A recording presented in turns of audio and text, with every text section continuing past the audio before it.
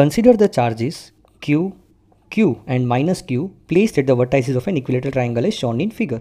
What is the force on each charge? So here we have here we have equilateral triangle, and on this vertex A we have charge Q, on vertex B we have charge Q, and on vertex C we have charge minus Q, and it is asked to find the force on each of the charge.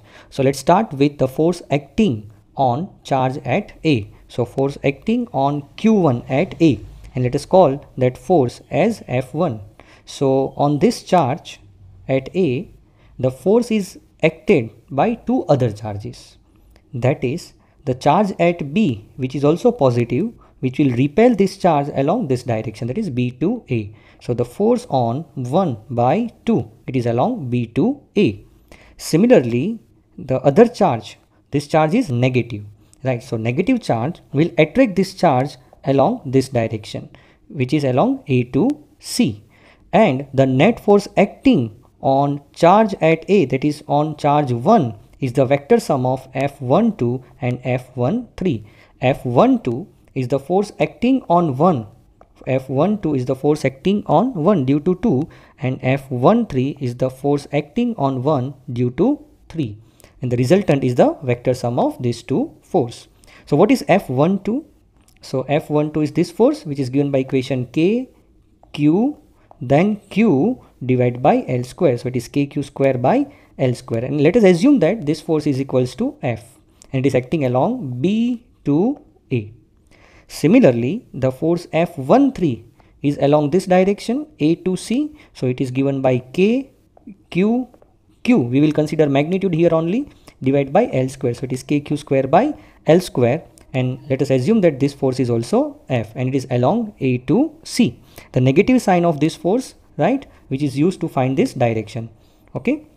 Now here these two forces are equal, right, and the angle between these two forces, this is F13 and this is F12, and here this angle is 60 because it is an equilateral triangle. So this angle is 120. So if you have two vectors which are aligned at 120 degree and their magnitudes are same, right, then the resultant is also same. So I have done here calculation. We have vector 1 and vector 2. So it is a square plus b square plus 2ab cos theta. So here this is our A, this is our B, and the angle between them is 120. So here f square plus f square, f square plus f square plus 2f square cos 120. Cos 120 is minus 1 by 2. So 2 and 2 will get cancelled, f square because this is negative, right? So we are remaining with f, and which is nothing but kq square by L square.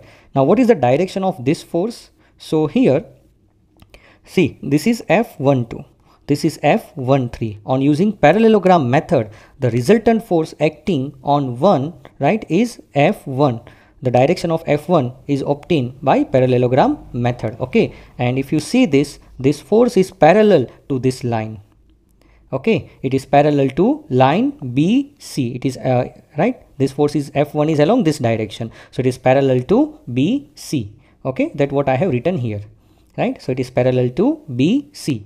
Now let us try to find out the force acting on charge B, right, due to A and due to C, right? So the force acting on charge at B is, first force is acted by this one, so these two are positive, so force acting on 2 due to 1 is along this direction, it is along A to B. Similarly, force acting on 2 due to 3 is along this direction, F23. Why? Because this is positive and this is negative, right? Again, the magnitude of these two forces are equal and the angle is 120, right? See, this is F21, so it is kq square by L square. This is also kq square by L square, and the resultant is also kq square by L square. See, its calculation is same as we have done, right, before 1 or 2 minutes. Okay, so no need to worry about, the same calculation is done here. Now how we will find the resultant? We will find the resultant by using parallelogram method. So the resultant of this two forces is along this direction, so F2 is the resultant of F21 and F23, and if you see it properly, right, if you draw it properly, then you will find that this F2 is parallel to AC. These two are parallel to each other. Okay, so this calculation I have done We'll show you. So similarly, F2 is equals to F21 plus F23, and the resultant is also F, because both are same, both are equal, and the angle between them is 120. So F2 is KQ square by L square, but it is parallel to AC. Now the force acting on charge at C. Now what is happening here?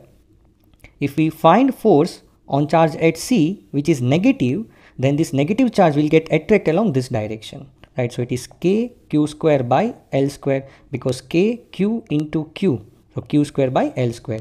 Similarly, this is positive and this is negative, so this will get attracted along this direction. So this is F32 and this is F31. This is force on 3 by 1, this is force on 3 by 2, right? Again, these two forces are equal, right? So let us assume this force is F and this force is also F, right? But now the angle between these two forces is nothing but 60 degree. So here again we have two vectors. Here let us assume vector F, another vector F, right? Both are equal and the angle between them is 60. So we can use vector law. Okay, so it is a square plus b square plus 2ab cos 60. So f square plus 2 f into f is f square, and cos 60 is 1 by 2. So 2 get cancelled. So it is f square plus f square, 2 cancel. So it is 3f square. So it is under root 3f square. So f square root will get cancelled. So it is root 3 into f. So our resultant force is root 3 f. And what is f? It is kq square by L square.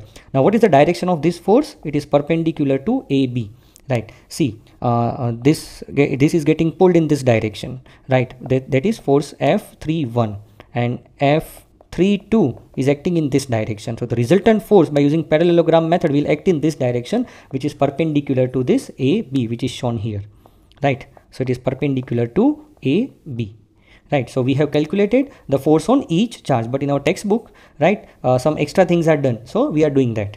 Now it is interesting to see that the sum of the forces on these three charges is 0. Why? See, what we have, see in this question, this is the force F1, right? So this is F1, which is nothing but F. Okay, this is force F2, okay, and which is nothing but F. Now if you try to trace their path, if we try to trace the path of these forces, right, let us assume I'm tracing the path of this force here, right? So again tracing the path of this force here, then what I will get here is these two forces are equal and they align to each other at an angle 60 degree. So this is F, right? This is also F, and the angle between these two forces is 60. So the resultant of this two force is nothing. If you try to find out, you will get root 3F along this direction. Okay, so the resultant of this two force is root 3F, which is in the upward direction, and the force acting on Q3, right, is also root 3F, but it is acting in the downward direction. So this is root 3F, this is root 3F, they are equal and opposite, hence the net force on the system is 0.